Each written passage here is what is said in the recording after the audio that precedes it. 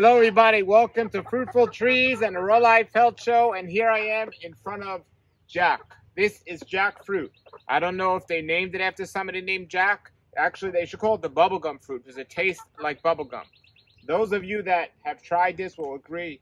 But the question or the thing I want to talk about today is two things. Number one, how to actually cut into one of these, but more important, when you're planting a jackfruit tree, how many should you plant? Because it's a big tree, and if you have a big yard, you can plant many trees. But if you only have a small space, how many jackfruit trees do you actually need? Well, I've already took 2 jackfruits off this tree that were 25 pounds each, and there's still 1, 2, 3, 4, 5, 6, 7, 8, 9, 10, 11. There's about 16 left on here. So, how much jackfruit can somebody eat? Unlike other things like avocados and many other things that have different varieties and different seasons, jackfruit, at least where I am, has a primarily similar season, the same season, and there are different varieties, but the seasons are pretty short and together. So the question is, do you really need more than one jackfruit when you're planting out your yard or planting out your yard? And I have a limited space for trees, and I was looking at my trees and thinking of how many trees I have that are more than one of the same kind. And when it comes to jackfruit, jackfruit might be the winner. Of course, other than mangoes. Mangoes, I got like 50 mangoes. Other than mangoes, jackfruit might be the winner because I have 1, 2, I think maybe 6 off the top of my head. You don't need 6 jackfruit trees. My neighbor decided he had 3 big ones. He cut one out. Now he has 2.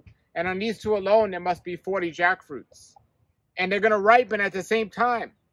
You don't need more than 1 or 2 jackfruit trees. If you want different varieties, that might be another story. So maybe 2, you could have 2 different varieties. If you want to try to find an off-season one, maybe there's some off-season ones. But for the most part, 2 jackfruit trees should be more than enough. Myself, not only do I have different trees, I have 2 of the same variety. That's how crazy it is. I just want to see which one grows better, but I don't recommend you doing that. And mine seems to, the black gold one seems to ripen a little bit later than these, so that might be a good one. You know, you kind of want to catch them at different times. But my neighbor here has an Excalibur Red and a Bangkok Lemon, and they seem to be doing at the same time. I had Excalibur Red last year off season that actually came in the winter time, so that was pretty cool. But yeah, when it comes to fruit trees, 1 or 2 of the same fruit should be enough, other than mangoes, of course, because there's so many amazing varieties and it's such a great tree that it grows so easy. If you have space, go plant 10 or 20 jackfruit trees. But if you have a limited space, 1 or 2 jackfruit trees should be enough. I'm going to show you now how to cut open one of these jackfruits. Now, it's not really growing a tree, but I'm going to show you how to cut into a jackfruit, what I have found to be the best way. All right? So put your comment question below. How many jackfruit varieties have you tasted, and how many trees do you have? And also, if you have a small yard, don't buy a jackfruit seedling, because they might turn out amazing, but they might turn out not amazing. They're supposed to be close to seed, not true to seed. And I've known people that planted seeds and they got similar jackfruit, but I know people that planted seeds and they got jackfruit that tasted nothing like it. They weren't even good. So you want to play it safe, and we don't need new varieties. The varieties that have are wonderful. Get a grafted one. All right, I'll put a link below the video where to get grafted jackfruit trees, and I have other videos which ones I recommend. But now here's how to cut into one of these wonderful jackfruits. Hello everybody, welcome. I am here with some jackfruit. And I know some of you on this channel are experts at jackfruit, but some of you aren't. So I wanted to show you how I cut jackfruit, and I am telling you I have found the best way to do it. Some jackfruits are known not to be sticky and have latex and just cut open real easily. Usually the softer jackfruits, from what I find, they peel open very easily and they're easy to open. But some of them are very sticky, have a lot of latex, and they're very difficult. You'll really mess up a knife if you do that. So some tips and some suggestions. So the first thing is don't use a knife you like. It's going to get messed up. So one of the first things you should do is just take olive oil or coconut oil and put it on the knife before you do anything. That's the number one most important tip. Another important tip is wear gloves. These are surgical medical gloves or cleaning gloves, whatever you want to call them. Wear gloves. I promise you that tip you'll bless me for it later. So wear gloves. Now, this one, this jackfruit is amazing. This is an Excalibur red jackfruit. My neighbor has a couple of trees. I have a black gold, which is a softer variety. This is a crunchy variety. So the end result is going to be something like this. And it's on the harder side. It's not really a crunchy, but it is a crunch. It's still soft. It almost has the consistency of a cantaloupe, I guess. But it's not soft, but it's not like hard, like crunchy hard. But they call it crunchy jackfruit because some jackfruit is very soft. Literally melts in your mouth. So basically, I cut the jackfruit into fours, and this is the end of the jackfruit. And you just cut it down the middle. If you know how to cut a pineapple, same way, right down the middle. And then, so then I had the middle, and then I cut this side.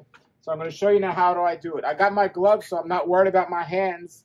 So this core in the middle, now this is all latex here, and this is quite sticky. On some varieties, if you pick it too soon, it's going to have latex. But this variety was picked at the perfect time. It still has latex. That's just how it is with jackfruit. So I got my gloves, so I'm not concerned. So we want to separate these pods or these from the core here. And it's very hard to dig them out. But so we're going to cut it right down the middle there. And now, if you see the core here, we're going to, almost like a pineapple, cut out the core. Now, these, then there's the core. That's just waste, nothing. And the seeds here, you can use the seeds if you want to roast the seeds. You could actually roast the seeds. They taste like chestnuts. But now, here we go. So here's the remainder here. And once we took that core out of the middle, whoops, it comes out pretty simply. So the only thing is, now this, there's no sticky stuff on this. It came out pretty simply. But there is a seed in the middle. If you want to take the seed out, you could. I'll leave that for later. And you see these little fibers here. The jackfruit is not connected to that. The fibers are connected to the jackfruit. And once you get the core out, it's easy from there. Once you get the core out. And you can actually eat these fibers. They're just fiber, but they don't really have a flavor to them. But I try to move as much of it as possible. With the seed still in there, that's in there. Now remember, when I cut the core, some of the jackfruit was still left on the core because that's the part that's stuck to the jackfruit and what makes it so hard to get out. So, and there you go. And then you could save the seeds. So there you go. And again, I'll show you. And again, I'm not concerned about my hands. I'm more concerned about my knife. That's why you want to have a dedicated just jackfruit knife only. Here's one with the seed taken out. You can go right in there.